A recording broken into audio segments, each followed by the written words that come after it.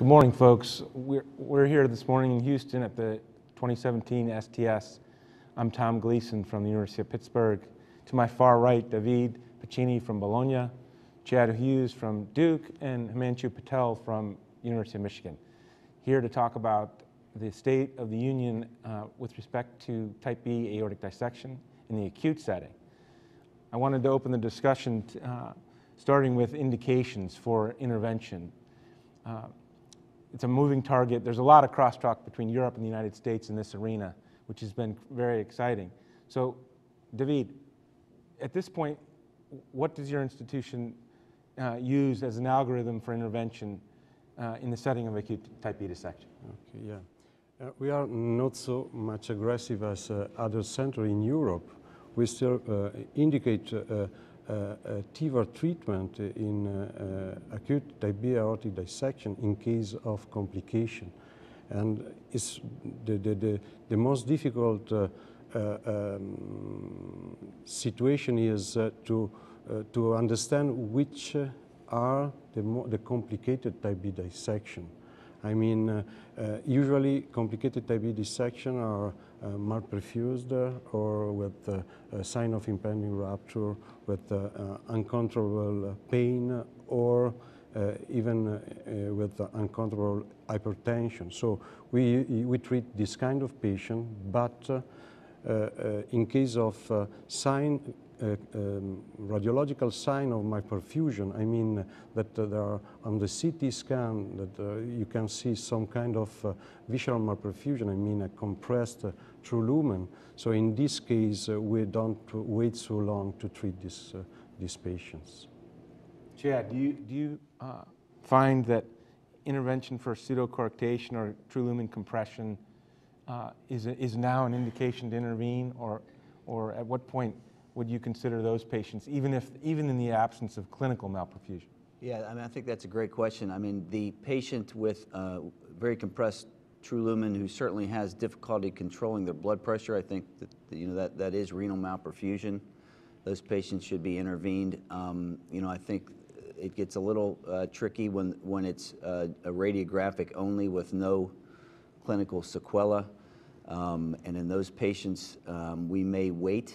As you're well aware, there's some data from the Virtue Registry out of Europe that treating in the 2 week to 90-day subacute phase may be a little bit fewer complications, retrograde dissection being a big one, than treating in the first 2 weeks. So if the patient does not have clinical malperfusion, just radiographic, that's somebody that we may manage medically and do TEVAR in the interval subacute phase rather than doing it acutely.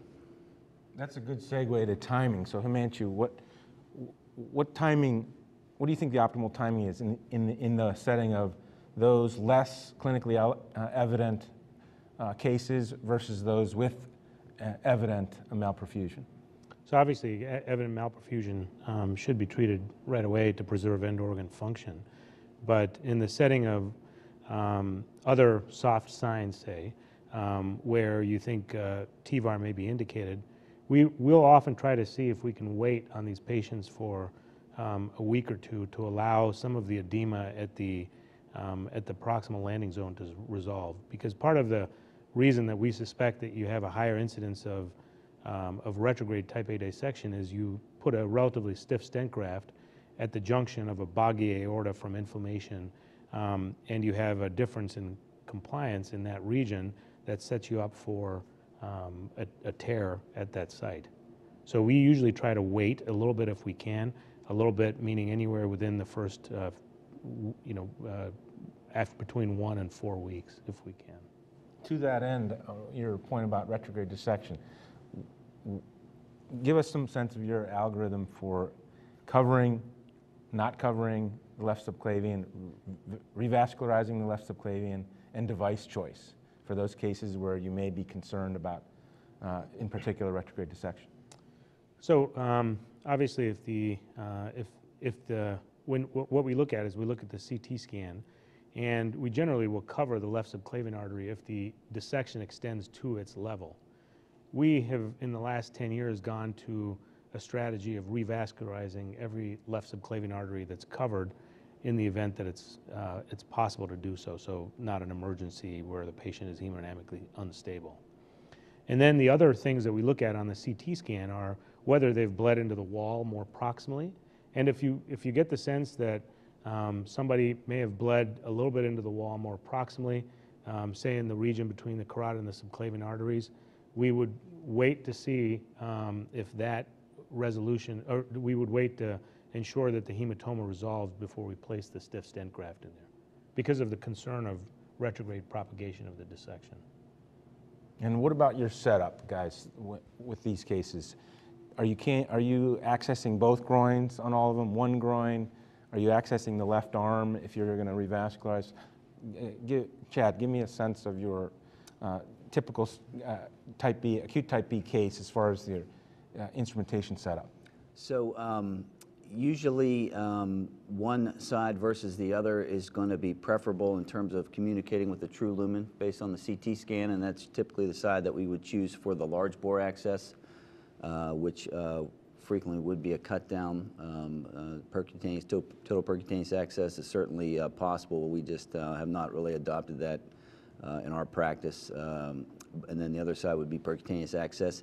I would say early on, since '05 to now, we have what, 12-year TVAR, 11, 12 years of TVAR experience, and certainly in our earlier experience doing dissection cases, we would always prep the right arm in. So if we couldn't get into the true lumen from below, we could, come antegrade on a type B, get in the true, and then snare it from below. I would say that that's almost never required anymore, just because with increasing experience, we can usually get into the true lumen.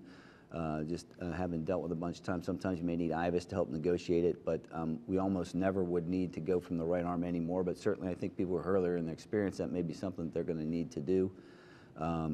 If we're doing carotid subclavian bypass, we just usually do that at the beginning of the case, and like Himanshu, we pretty much would revascularize almost all of these folks unless they were ruptured or unstable, because it's going to be generally, we tend to, and we can talk about this, but we tend to prefer fairly long segment coverage even in the acute setting, and certainly protective of the spinal cord to do that. We do these cases under GA. We have intra-op TEE on all cases because we have our cardiac anesthesiologists who do our regular cardiac cases, and I think that's helpful for looking for retrograde dissection at the end. We use IVUS in all these cases as well to both confirm true lumen wire location throughout. Also, you can get proximal landing zone, kind of recheck your CTA measurements, and then also you can look for retrograde dissection with the IVUS at the end. And then also IVUS is useful after you deploy your stent grafts as kind of a pullback to make sure everything's well expanded. You don't need stent graft collapse. So that's kind of our setup.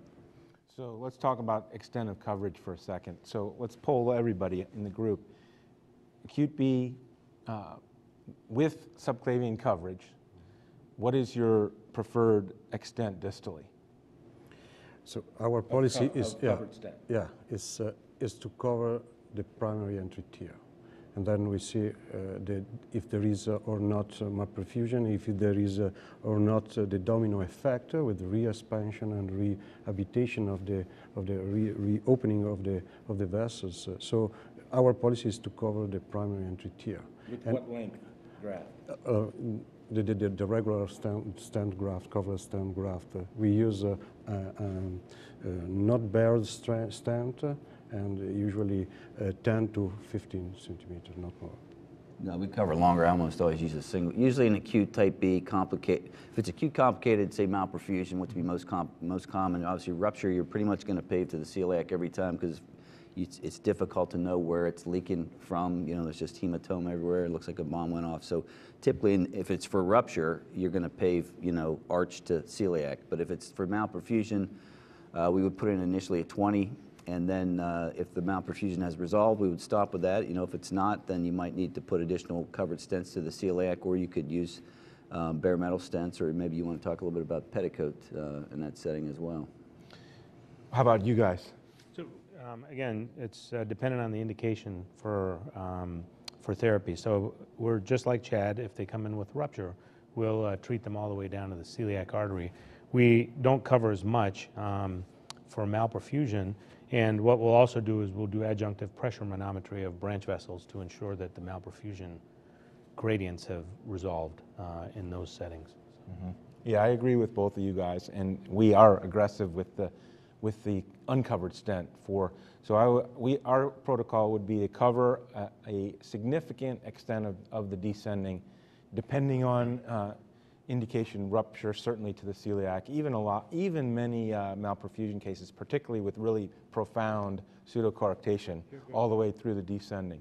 And then we have been aggressive about using bare metal for a lot of the abdominal coverage, even the iliacs, when there is again true limb compression compromising flow to one side or the other, we'll go into an iliac. So.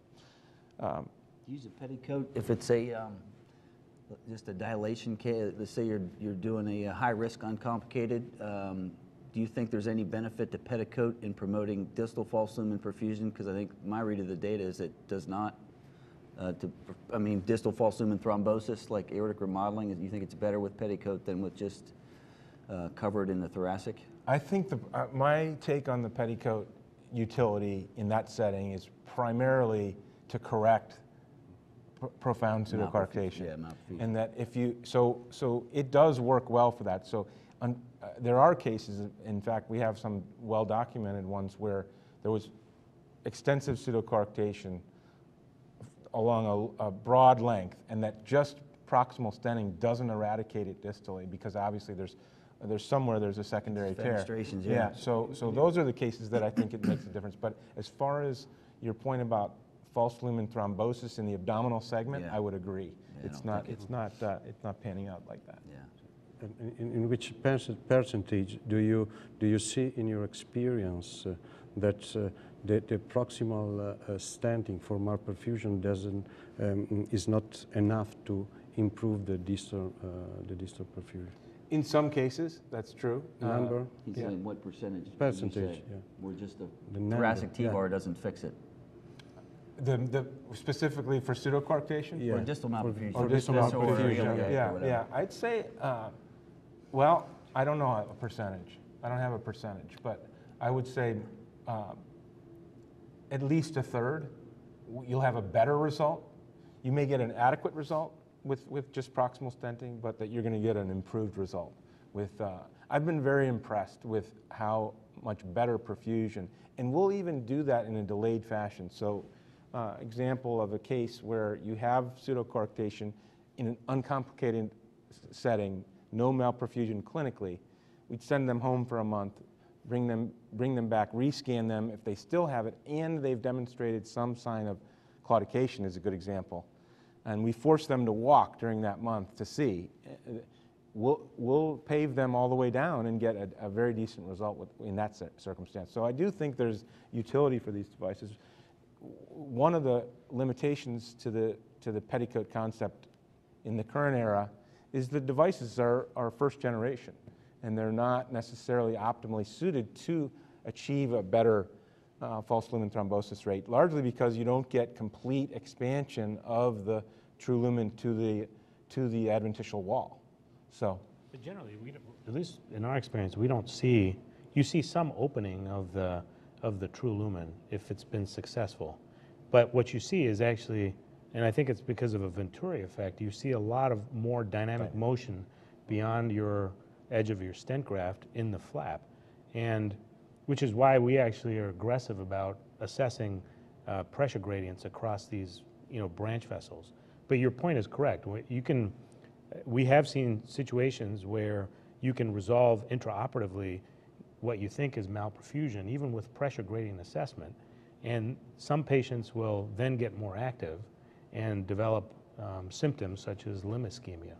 Mm-hmm. So we have seen that. Mm-hmm.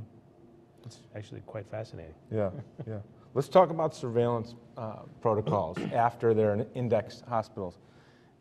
What are y'all doing for, let's start with Himanshu. How often are you scanning them? What are you scanning them? What technique? And how long, beyond even the first year? So within the first year, we'll usually scan them once before they leave the hospital. We scan them at a month, and then at 3 months, and then once a year if they're uncomplicated. If we've done TVAR on them, we'll scan them at a month, and then we'll scan them at 6 months and then annually. Always with CT, or you use Ge- MR? Generally with CT scans, if they have renal dysfunction, one option that we have is using a non-contrast CT scan to look for gross aortic dimensional changes or MRI.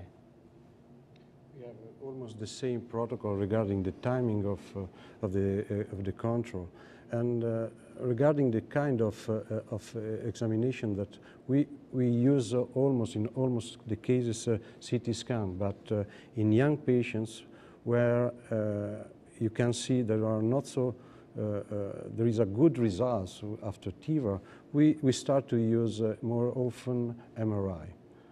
But if the patient has some problem regarding the perfusion, or you are not so very well convinced about endoleak, we go with CT scan. But we increase the number of patients, in young patients, or even in patients with renal insufficiency, we start to increase the number of MRI. Last question. What do you all think the impact of branched grafts for acute B will have? Will it be a major advance? Is it a minor percentage of cases that it would be applicable? Where do you see it in the future? So I think early on, I think it'll have a modest, maybe a little bit more than modest effect, but I think if you look down the road and you're contemplating fixing type A's with it, I think it'll be a big advance, and you may see a huge difference down the road as the technology evolves and as we learn more about TIVR for the ascending. Mm-hmm. Yeah, I mean, in our Type B, acute B series, I think about 3/4 of the patients, the left subclavian was at least partially covered. And so I think certainly a single side branch device would be useful there. You know, if you're talking about chronics, you know, branches for the abdomen at some point are certainly going to be welcome, although the issue down there is going to be the lack of a potential lack of a landing zone with dissection that goes into both iliacs. You don't have an end, you know, non-dissected landing zone. And there were things where people talked about the sepal cutter and things like that to make a landing zone. But for acute type Bs, I think, you know, the single side branch will be a nice addition myself. Mm-hmm. How about lumbar drainage for acute Bs? 100% for those intervened on? 50%? None of them? Zero. Zero. Almost zero. Almost zero? No, we're aggressive. And the other thing we look at is we look to see where the intercostals and the lumbars come off. Because if they come off the false lumen, at least in our experience, we're more nervous about paraplegia. But I know Chad has not seen it. We're aggressive like the Michigan folks too. Great. Thanks, guys. Thank you. Thank you. Great talk.